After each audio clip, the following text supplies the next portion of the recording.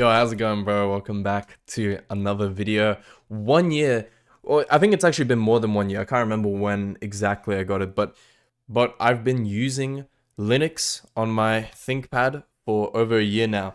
I went through my entire first year of university using Linux, using a Thinkpad, no dual booting. I was just like, I'm gonna go pure, like I'm just gonna go hardcore, like I don't care. Like as soon as I got the laptop, I loaded up. It was like Windows 11 installed immediately. I'm just like, I didn't even really play around. I'm just like, this shit sucks. I just looked up how to delete, like how to like format drive. Like I just went straight for it. I think if I remember correctly, I just put in the Arch Linux like live USB, and then I just formatted it from there. Like I didn't just boom. Like I'm like, I don't want to waste my time with this. I don't even care. I realized it's probably a bad idea. I should have saved the Windows key. At least I could have like, I think I might have been able to sell that or something, or like just at least keep it just in case.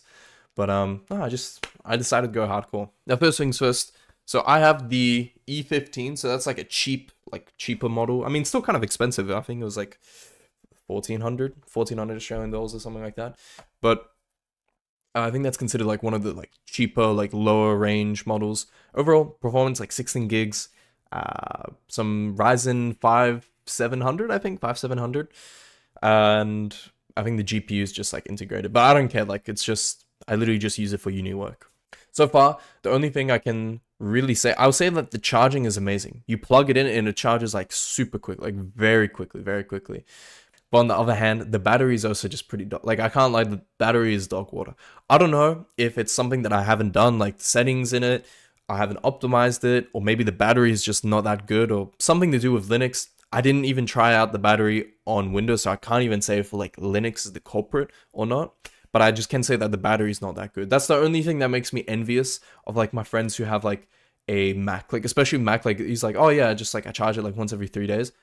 At uni, if I'm at uni, I have to charge it like definitely once every day, or at least maybe even twice a day if I'm using it for a long time.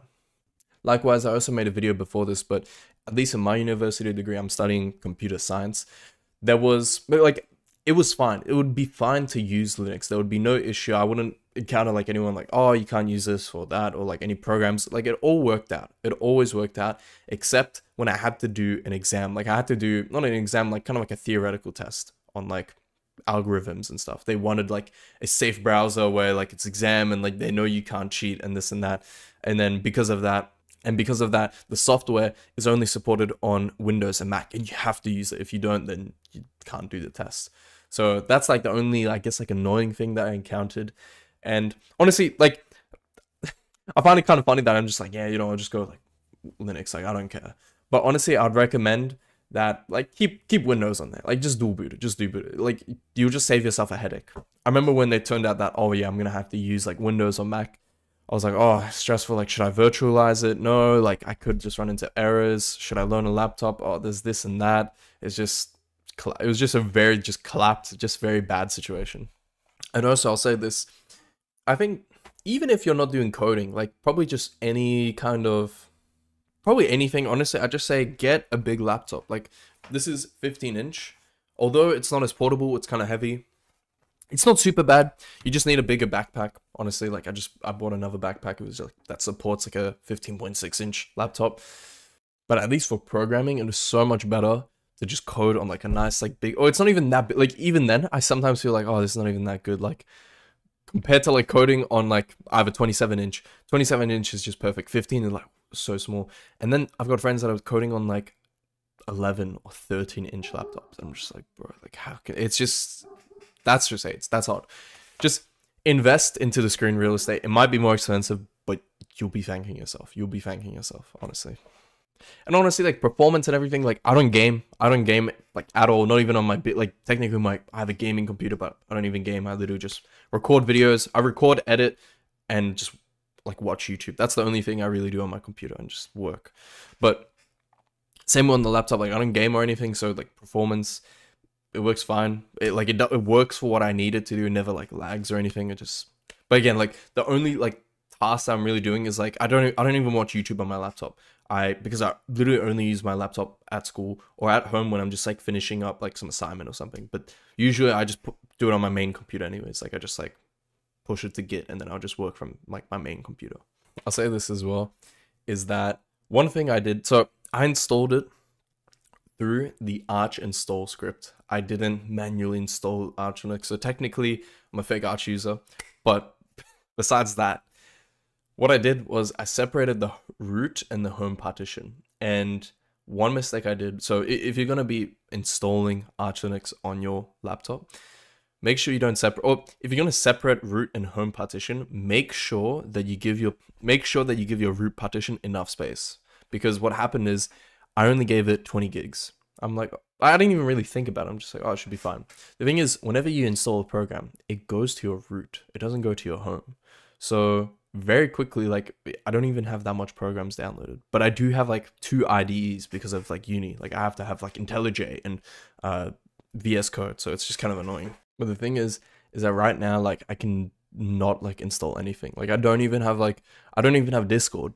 Like it's actually like pretty bad. I can't lie. It was also to the point where maybe you've seen in my old videos, like up here, like I'd have like little pretty pictures. I might actually change it back to that, but I'd have like pretty pictures up here. You can see like, okay, I have like an icon here. Like it would be like the same thing. Like I'd have icons. Essentially, I can't even have that on my laptop anymore. Like I deleted it. It's called Nerd Fonts. I deleted that because it was just taking up too much space and I had to install like something else. So it's bad. So make sure if you're going to be, installing, you're going to be separating your root partitions and all that. Give your root partition of space. You're going to need it. You're actually going to need it. 20 gigs is not enough. And again, I also barely have anything on this laptop. Like I barely have anything installed. So yeah, that's going to be some afternoon I'm going to have to spend just fixing that. I don't know when I'm going to do that. I need to do it soon, like now that I'm on break. But yeah, honestly, at least, so this is the E15. I didn't have any issue with the Wi-Fi or the Bluetooth or drive. Actually, Bluetooth, I was never able to get it working. I tried to like connect my AirPods to it. Never worked. I don't know, maybe like I'm doing something wrong. I haven't installed something. But I also like haven't like cared enough to fix it. So that might be an issue you might encounter if you have the same laptop or choose to buy this exact same laptop. But in terms of Wi-Fi, everything works fine. No, like literally no issues. I remember, and it's very common for Linux on laptops to just like the Wi-Fi not to work. Like it's very common. The first time I installed Linux on another laptop, it's like a very old laptop that my dad had. Getting Wi-Fi to work on that was the biggest struggle I think I've ever had in my life. Hours just trying to get it to work and just nothing. Until eventually it just worked, and I have no idea why. I still don't know why. But I mean, in the end, I think I threw it away. Like it was just dead. It was a really bad laptop, very slow and everything. Oh, and I was to say about the size. I feel like 15 is like the perfect size. Where I think any bigger and it becomes kind of impractical. Any smaller, it's like the sweet spot. It's very like practical. It's not like super heavy or anything. It's like, it is bigger than most laptops. It's a bit of like a beast. Like it's like next to my friends' laptops and stuff, but it works fine. It's good. It's practical in terms of like coding and just like working with it.